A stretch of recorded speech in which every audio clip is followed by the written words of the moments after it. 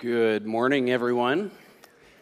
Thanks for joining us on a day where we just get to come and worship and be in the presence of God. And it is a joy to be able to do that with you this morning. And we welcome those of you who are watching online as well. Well, we have been in a series on the Psalms of Ascent, which is the Psalms where the people would sing as they would gather in Jerusalem. It was the coming together of God's people for the worship of his name. And they would sing these psalms on the way to the festivals as well as while they were there. And so these are psalms that help us to see really how life unfolds and how it kind of has some high sides and some low sides and everything in between that we have to deal with in our life. And sometimes we can get focused on the harder realities of life and forget to celebrate and to cherish the blessings that the Lord has given us. So today we're going to do something a little bit different. I decided I'm going to ask you to share this morning, and what I want to invite you to do is to consider this question. When is a moment in time where you saw the Lord provide?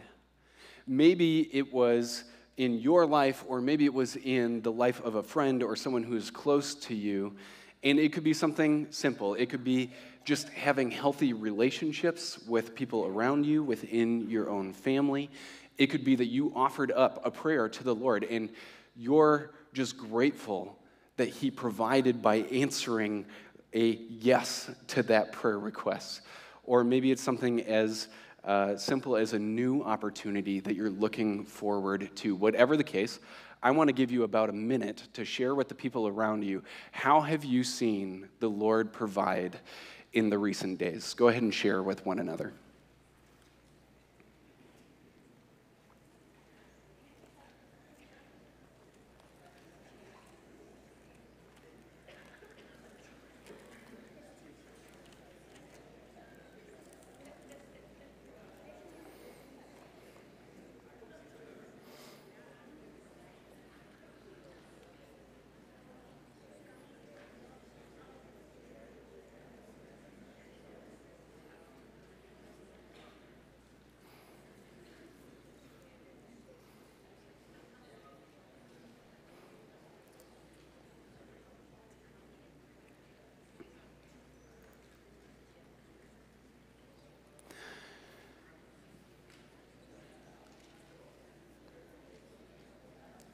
Isn't it so appropriate for murmurs of God's provision to be echoed in his house?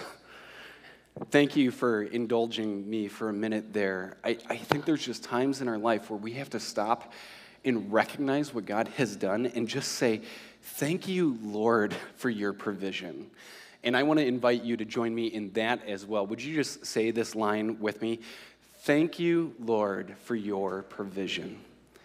There's so many times we get hung up on the struggles of life that we just need to stop and remember that He is faithful, that He is the great provider, that He goes before us and He does all kinds of work in blessing our lives, and He blesses us so that we can be a blessing to those around us. The blessings of our lives sometimes appear to come from our own hand, but the reality is I don't even own the air that I breathe. It all belongs to Him. He has enabled me to do whatever it is I have done. And so, since I know that God has richly blessed me, I can then freely enter into generously blessing those around me. I can then freely respond to Him by aiming to bless His name, because I get to live this life of blessing that He has given me. And that's really what we're entering into today. We're practicing this heart of gratitude because sometimes we get a little self-focused. Sometimes we take credit for the good in our lives, and that can be true. There's a measure of in which we have to be disciplined, we have to take the right steps in order to see some of the blessings come out. But we need to remind ourselves that all blessings come from God, that He is the great provider. So as we turn to Psalm 126, I hope you have your Bibles with you. If you don't, feel free to pull out an app on your phone. But what we want to do is recognize that this psalm identifies God's faithfulness while being honest about the ebb and flow of life, that God significantly provided for the people of Israel, and they want to celebrate it and celebrate it well. And at the same time, there's areas of life where we are just asking that God would provide further. We recognize that life isn't fulfilled, life isn't perfect, that we still have more needs that haven't been met yet. And so this is going to kind of do a little bit of a dance from one side to the other. But before we enter into it, would you pray with me? Lord, we thank you for this morning. We thank you for the chance that we have to come and to study your word. And we just pray that this would be a great time together in your presence, and that you would just reveal to us how we can move closer to you today, how we can elevate your name and give you the praise and the glory that you are worthy of. So we commit ourselves to you in the name of Jesus. Amen. Starting in verse 1, when the Lord restored the fortunes of Zion, we were like those who dream. Then our mouth was filled with laughter and our tongue with shouts of joy. Then they said among the nations, the Lord has done great things for them. The Lord has done great things for us. We are glad. Restore our fortunes, O Lord, like streams in the Negeb. Those who sow in tears shall reap with shouts of joy. He who goes out weeping, bearing the seed for sowing, shall come home with shouts of joy, bringing his sheaves with him. For the second psalm in a row, we're looking at a post-exilic psalm, meaning that this happens after the Babylonian captivity. And Israel is now back in the land. And we learn from some of the prophets like Jeremiah and Ezekiel and Isaiah that God had told the people before the captivity ever took place, before Babylon ever conquered Israel, what was going to happen. And they knew that if they didn't turn from their wickedness, if they didn't stop defiling the promised land with their behavior, that the Lord was going to take them out of the land. But they also knew that if God took them out of the land, that there was a promise to follow, that there would be a restoration, that he would bring them out of captivity and back to the promised land. And now that they're back, the psalm is reflecting on the way that the Lord did all of this, that even though he took them out into captivity, and it was so hard, it was so traumatic, there were so many times of just feeling like you're down in the dumps, out in the wilderness with no help at all, they still see how God kept his promise, how God was restoring his people to himself, and how he was restoring the inheritance that he once gave them to them again. And so in the return to Israel, we see the rebuilding of the city, we see the rebuilding of the walls and the temple. And as it all comes together, it's like these unexplainable movements forward. Because again, we talked about this last week, that there was tension among the people, that everything wasn't perfect, and that there was some great opposition, but yet it was almost like this chaotic dream where there's hard things happening here, there's hard things happening here, and in the end, it all comes together and lands exactly where it's supposed to land. And there's really no good explanation for it. In 2019, Laura and I were able to buy our first home, and we bought it over on the bluff edge because we wanted the view that it would provide us with. And let's just say we took on a project. And we knew it was going to be a project, and we sat down and made a plan of attack, and it was a 12-year plan. Slow and steady wins the race, right? And so for me, this felt a little bit daunting. Though I was excited to start, though I was confident in my craftsmanship, I felt the stress and the anxiety of what it would be like to live in a home that's constantly being renovated. And as I do different projects around the house, I'll get into some of these projects, and I know some of you are going to resonate with this. There's times when projects just need to be done, right? Like, you've gone to the hardware store at least 15, 16 times, and you still have one more piece that you need, right? You're tired, you're frustrated, it's taken way longer than you anticipated, and you have just found one problem after another. But suddenly you come to the point where you realize it's almost done. The project that you're working on is nearing completion, and once you do these couple little things, all that's left to do is clean up. And it's almost like there's this moment of breakthrough where all of the burden just starts to slide off, and there's this freedom that comes in.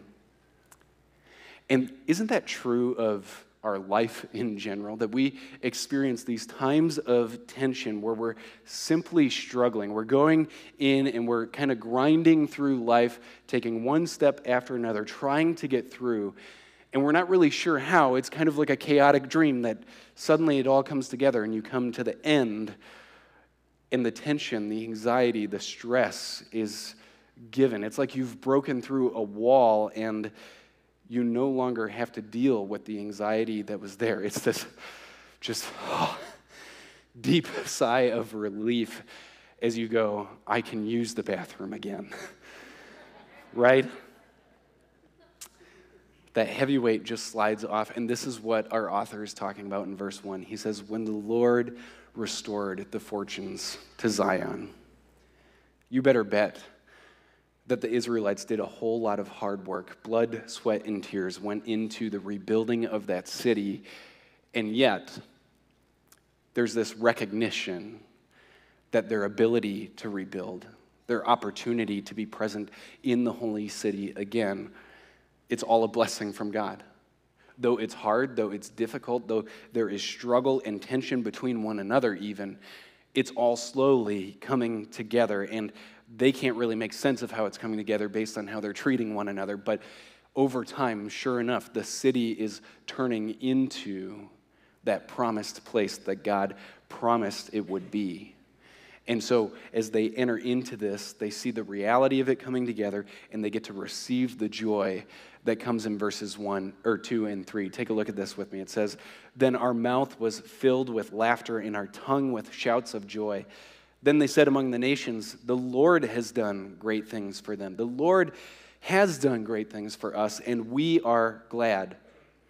You see, they're filled with joy and recognition of God's hand on their life and what it is that He's done. And they're full of this laughter and dancing. It's this expressive worship of the satisfaction that God has given them as they see that He has upheld His promise, that He is still faithful to them, and their aim is to celebrate, to lift high the name of the Lord, and with expressive joy, with expressive worship, to just say, thank you, Lord, for the ways that you provide.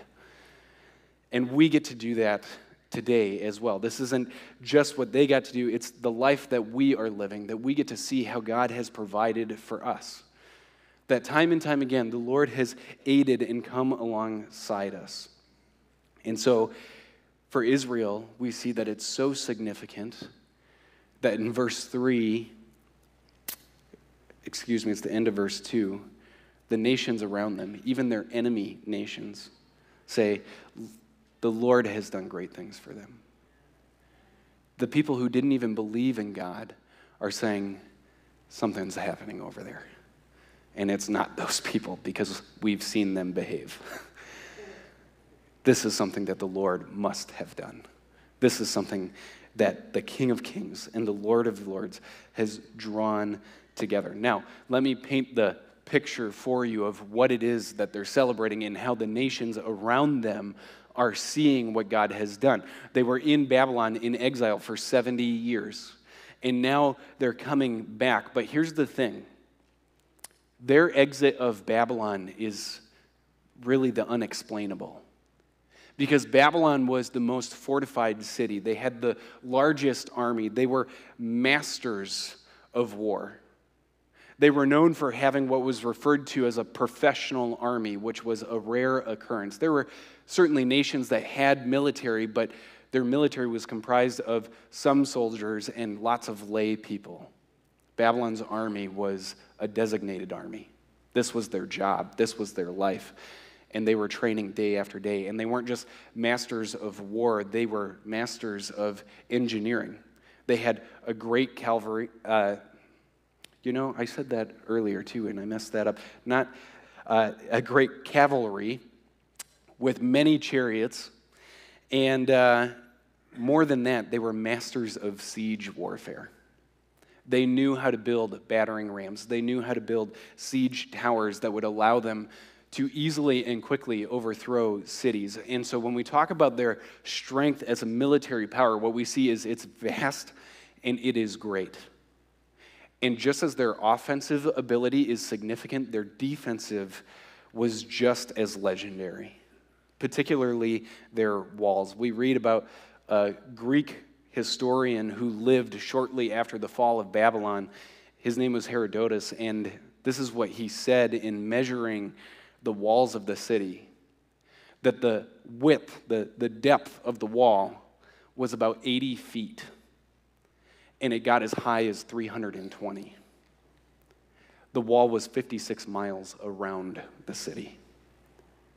And not only was there this massive wall that was impenetrable, but once you got past it, there was a second wall, so that you were trapped in between the two if you made it past the first one. And some of the tactics of that day of war was, if you can't beat them, if you can't, overcome the city, then starve them, cut off their water, cut off their access to their fields. But because the city was so well positioned, it had the Euphrates River running underneath the wall, and they had farmlands within the city. There was no way to starve them out of the city. This was considered to be an impenetrable city. And you would have been thought of as crazy to think that they would one day fall to another nation, that they one day would not be able to defend themselves, because you look at it and you think, man, this, if it was still standing, would be one of the wonders of the world today. Do you know how Babylon fell to Persia? It's one of those pieces in history that there's not a lot of great clarity around it. But here's the few small things that we know. From a great distance upstream, far enough away that they couldn't be recognized, they diverted the Euphrates River. And as the water got low enough and slow enough going under the walls, they were able to pry apart the gates and enter one after another into the city. And overnight, Babylon went from the most significant country in all the world, the most significant power in all the world, to defeated. That's a move of God. That's a move of God. That is what he is able to do. And what we find is that there wasn't bloodshed of Israel. Overnight, this empire didn't even have the opportunity to defend itself. And the unimaginable happened. Now, this didn't mean a lot for the Israelites at the time, because they simply moved from being Babylonian captives to Persian captives. But perhaps some of them remembered God's promise in Isaiah 44, where he said, who says of Cyrus, naming the king of Persia, he is my shepherd, and he shall fulfill my purpose, saying of Jerusalem, she shall be built, and of the temple your foundation shall be laid. One chapter later, he says, I have stirred up Cyrus in righteousness, and I will make all his ways level. He shall build my city and set my exiles free, not for price or reward, says the Lord of hosts. You see, Babylon fell not because of the Persian creativity, the Persian strategy, the overwhelming force of their army. Babylon fell because 200 years beforehand, God made a promise. And we know that he is always faithful to fulfill his promises. So, using Isaiah, he revealed the very name of the king who would, 200 years later, take control of Babylon, and who would be known as a king who was there to restore displaced people.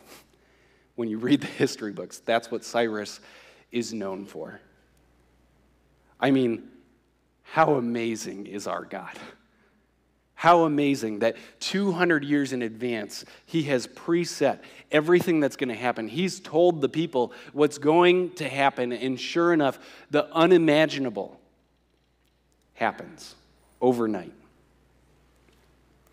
You know, we see examples of this throughout Scripture, the ways that God is at work, and often we can't see the exact ways that he's at work until it's happened and we look back and we go, oh, wow, that was not me and that was not anyone around me. The Lord must have brought that about.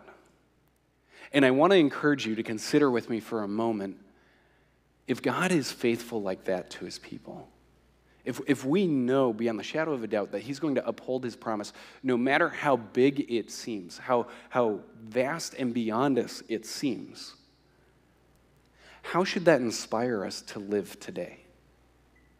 How should that inspire us to follow after him, knowing that he is faithful, knowing that he has made promises to us that we can claim, knowing that he provides every blessing and every provision in our lives? How should that embolden us for his name's sake as his people that he's invited into covenant relationship?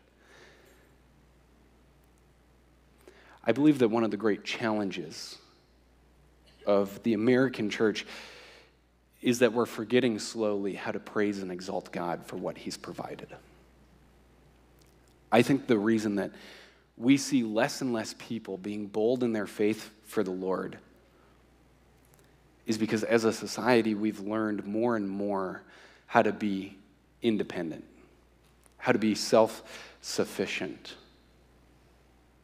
And the problem is, in our independence, we fail from time to time. We fall short. And sometimes we start repeating a mistake with another mistake. And then we begin to really struggle. And the problem is, because I've so learned to trust myself, and if I make mistakes, how can I trust those around me? How can I trust the Lord as I enter into a place of true surrender before his throne? You see, it's almost as though we've become so independent that even in matters of faith, even in matters of ministry, we've come to think that we need to trust in our own ability instead of God's. And maybe that's not something that we consciously think, but I believe that we see it time and time again in how we live. And I just want to invite us this morning, can we agree together that there are ways for each one of us where we've learned to be self-sufficient that we need to repent before the Lord? Can we agree together to claim the promises of God, that we want to aim to trust his character and enter into a format of prayer, a posture of prayer, where we ask him to help us take bold steps of faith, trusting him? I think that's part of what it means to die to self. I think that's part of what it means to truly walk in a faith relationship with the Lord. You see, if we truly believe that he is faithful, then we have to ask the question, what's holding me back from being emboldened? What's holding me back from being inspired by the fact that he's unchanging in character?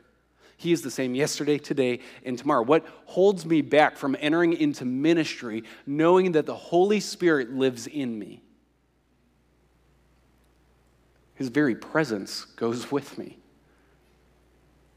I don't have to trust in my ability. I don't have to trust in what I know and what I understand. But I can enter into any form of ministry saying, oh God, oh God, oh God, please help me. And trust that he will provide. And I might not do it perfectly, but I need to build that relationship of trust, that habit of turning to God in this way. And so what we learn from these verses is that a habit of reflecting on God's generosity towards us actually frees us to embrace a lifestyle of generosity, gratitude, and bold faith. Now, we're going to pivot here a little bit because our author pivots here a little bit as we enter into these next 3 verses. This is what he says in verses 4, 5, and 6. Restore our fortunes, O Lord, like streams in the Negeb. Those who sow in tears shall reap with shouts of joy. He who goes out weeping, bearing the seed for sowing, shall come home with shouts of joy, bringing his sheaves with him. So we suddenly move from celebration, joy, laughter, dancing, this expressive worship of what God has done, to a shift that's now focused on the provisions that we need today. It's this sense of, Lord, you have provided, but I still need you to provide. It's the reality of life. It's the tension that we face every day, that we will never have enough, that we will always need more. It's the same as our spiritual condition before the Lord. We have been restored by God, but we are still being restored by God. We have been justified by the blood of Jesus, but we are still being sanctified. We're still being made holy by his blood. We've received forgiveness for our sin, and yet we still need to be forgiven for the sins that we're going to commit today. It's a reality of life, but what we know is that if we come before the Lord, he will forgive us. What we know is that he provides for his people and that he is consistent. And so in our times of suffering, in our times of need, we can boldly come before the throne and ask him to provide. And really, as we look at this, as we consider these verses that led into 4, 5, and 6, we see the Lord's provision. And we need to grab hold of that. We need to claim that, because what it does is it emboldens us to take the steps of faith that we need today in order to surrender to him as we trust him for tomorrow. So in verse 4, the author begins this prayer, and he's praying for abundant restoration. He says in verse 4, restore our fortunes, O Lord, like the streams in the Negeb. The Negeb is the desert. He's praying that the Lord would provide an oasis of vegetation in the midst of the desert. Why? Because they were gone from Israel for 70 years. They didn't have people who had crops ready for millions of people to come back.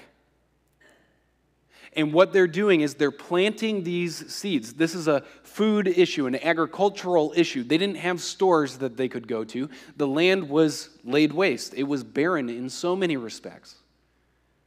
And so there's this need to have grain, to have seed. They're having to ration the food that they eat today so that they can plant food for tomorrow. But the problem is the very food that they're planting for tomorrow, they know they need today. It's this tension of sowing in tears, because as I plant this seed, I know that I could eat this food and I'm so hungry. In between now and the harvest, the day of planting and the harvest of joy that comes, Lord, we need you to provide something for us. We need you to do a work here. And I think verse 5 and 6, they really help us to see what it means to celebrate in a time of need, as well as being sure that we come before the Lord in whatever type of suffering or tension that we face. Tim Keller talks about these verses as a great metaphor, and it helped me think about this quite a bit, but I think even more than it being a metaphor, I think we can pull a biblical principle out of these verses. And here's the principle. Sowing seeds in sorrow before the throne of God produces a harvest of joy. Sowing seeds in sorrow before the throne of God produces a harvest of joy. We so often think that joy will eventually follow sorrow, but it's more than that. It's that when we sow our sorrow appropriately, coming before the throne of God, bringing it to the Lord, He uses it to bring about sanctification in us. He teaches us how to be dependent instead of independent. I'm now inclined to seek after his ways, his power, his authority, rather than trying to control and fix it myself. And there's two ways that we need to think about this. The first is that we need to consider that there's a wrong way to sow. We said sowing seeds in sorrow before the throne of God produces a harvest of joy. But what if we find ourselves in times of sorrow and we don't go to the throne of God? What good comes out of suffering ordained by God when we resist coming into his presence? When we resist allowing it to teach us, allowing it to mold us, allowing to receive it as a gift. You see, we so often think of suffering as this tragic, hard thing. We rarely receive it as a gift from God where he's trying to show us how to lean into him in a new way, how to walk with him, how to depend on him in ways that we simply haven't in the past. And so maybe there's some good, maybe you're a little bit stronger coming through this sorrow, this time of suffering. But Keller says it would be like a farmer who goes out with his bag of seed and simply dumps it on the ground in one spot. It would be entirely inefficient, and your harvest is going to look like that inefficient approach. But what does it mean for us to sow good seed in our sorrow? What does it mean to come before the throne of God in this way? A way that actually produces joy in our lives later on. I think this is where we have to pivot and we have to look at the life of Jesus. I think this psalm actually is pointing to Jesus in ways that this author could have never comprehended. In Hebrews 12:2, it says, looking to Jesus, the founder and perfecter of our faith, for the joy that was set before him, endured the cross. You see, Jesus went to the cross for the joy that laid on the other side of the suffering, for the joy that would come after enduring a time of sorrow, a time of suffering, a time of receiving my sin, my guilt, my shame, and placing it on himself. He suffered more than any of us ever will because of taking the sin of the world and placing it on himself. And what we read in Scripture is that he never cried out, he never retorted with some type of smart comment, he never complained through the process. He simply endured the pain of the thorns being pressed into his head. He simply endured the rejection of the crowd as they spat on him and mocked him. He endured the agony and the suffering and the pain of the cross as he hung there to die. And he bore the weight of our guilt and our shame. What we see with Jesus is the night before the cross, that's when the suffering began. 3 times over, he runs to the Father in prayer.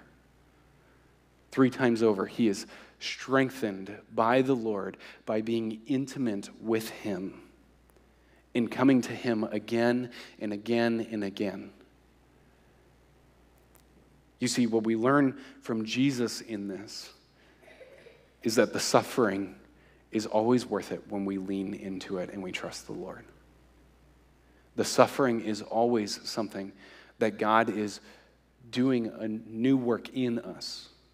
And we see that powerful testimony through people like Johnny Erickson Tada, who had this paraplegic diagnosis when she turned 17, and how it radically transformed her life.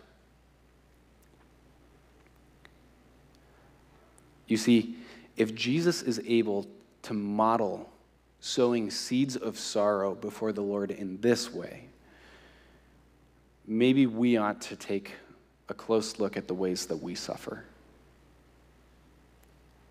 Sometimes I think we're tempted to suffer in guilt, that because I've offended God, this is happening to me. But when we look to the person of Jesus, we know he died for my sin. I don't have to suffer in guilt. Sometimes we're tempted to suffer in anger, in frustration, or in self-pity. But as we look to Jesus and we see how he patiently bore our sin, how he endured this type of pain and was able to move forward without a smart aleck comment, without some type of retort, maybe I can patiently endure what I'm going through by running to the Father. When we turn to Jesus in our suffering, it humbles us to a place of trusting God to provide what we need and being content with having nothing more than his presence. I think we so often forget that our relationship with God, first and foremost, starts with intimacy with him.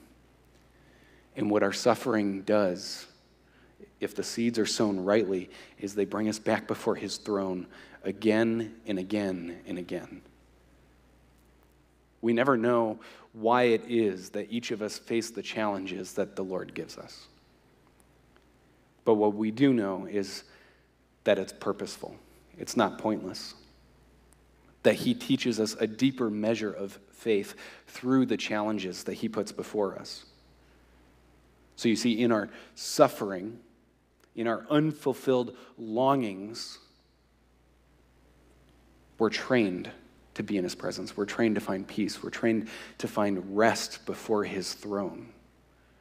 And the tighter that we hang on to the things that we desire, the longer it takes us to learn that whether I get what I want or not, whether the outcome that I'm looking for happens or not, God is still faithful. He has still provided for me today, and he is still more valuable than anything else in this life. So perhaps one of the most practical ways that we can be humble in our times of suffering, that we can be intentional about sowing good seed, is to find ways to serve others even while we're suffering.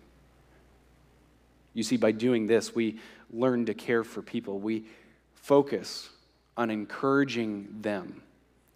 And sometimes as we aim to encourage and build up those around us in our suffering, what we find is that our suffering is a little bit easier to handle because we're not so focused on myself. Instead, I'm focused on building up a brother, a sister in Christ. And what does it say to them to receive a phone call when they know that you're suffering, but you're just calling to say, hey, can I pray with you? Hey, I just want to encourage you today. What's going on in your life? How can I be praying for you today? The principle here is that sowing seeds in sorrow before the throne of God produces a harvest of joy. We can learn far greater depth in our walk with the Lord that is far more enriching than anything that this world has to offer if we would just continually learn how to lean into him in our times of tension, in our times of suffering. If we would learn day after day how to seek intimacy over outcomes. So in this short 6-verse passage, we have 2 important principles. First, a habit of reflecting on God's generosity towards us frees us to embrace a lifestyle of generosity, gratitude, and bold faith. And secondly, sowing seeds in sorrow before the throne of God will often produce a harvest of joy.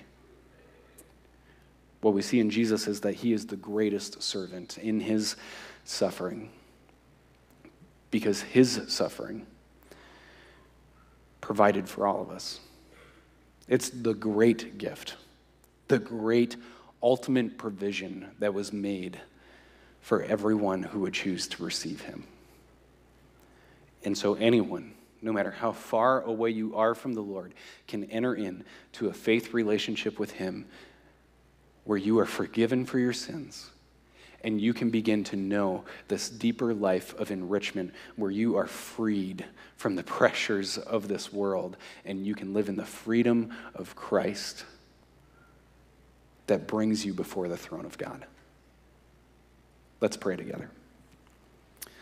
Lord, we thank you for this morning. And Lord, we thank you for the so many ways that you have provided for us again and again and again. That everything that we have is a blessing that has come from you. And so, Lord, we thank you, we praise you, and we lift up your name as the one that is worthy of worship. Lord, we pray that you would help us to be a people that always turns to you, that always seeks to have intimacy with you.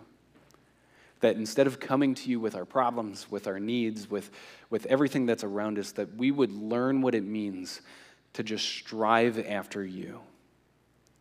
And that when we have the discomforts, when we have the tensions and the sorrow and the grief, Lord, we pray that those would be things that just drive us to your presence, that drive us to being healed by your hand. We commit ourselves to you in this way. In your name, amen.